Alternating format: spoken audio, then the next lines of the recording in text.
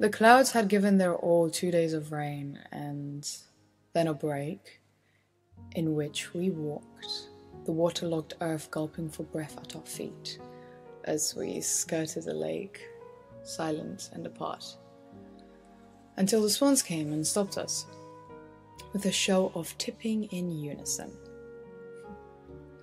As if rolling weights down their bodies to their heads, they halved themselves in the dark water. Icebergs of white feather paused before returning again like boats righting in rough weather. They mate for life, you said as they left, porcelain over the stilling water. I didn't reply, but as we moved on through the afternoon light, slow stepping in the lake's shingle and sand, I noticed our hands that had somehow swum the distance between us and folded, one over the other, like a pair of wings settling after flight.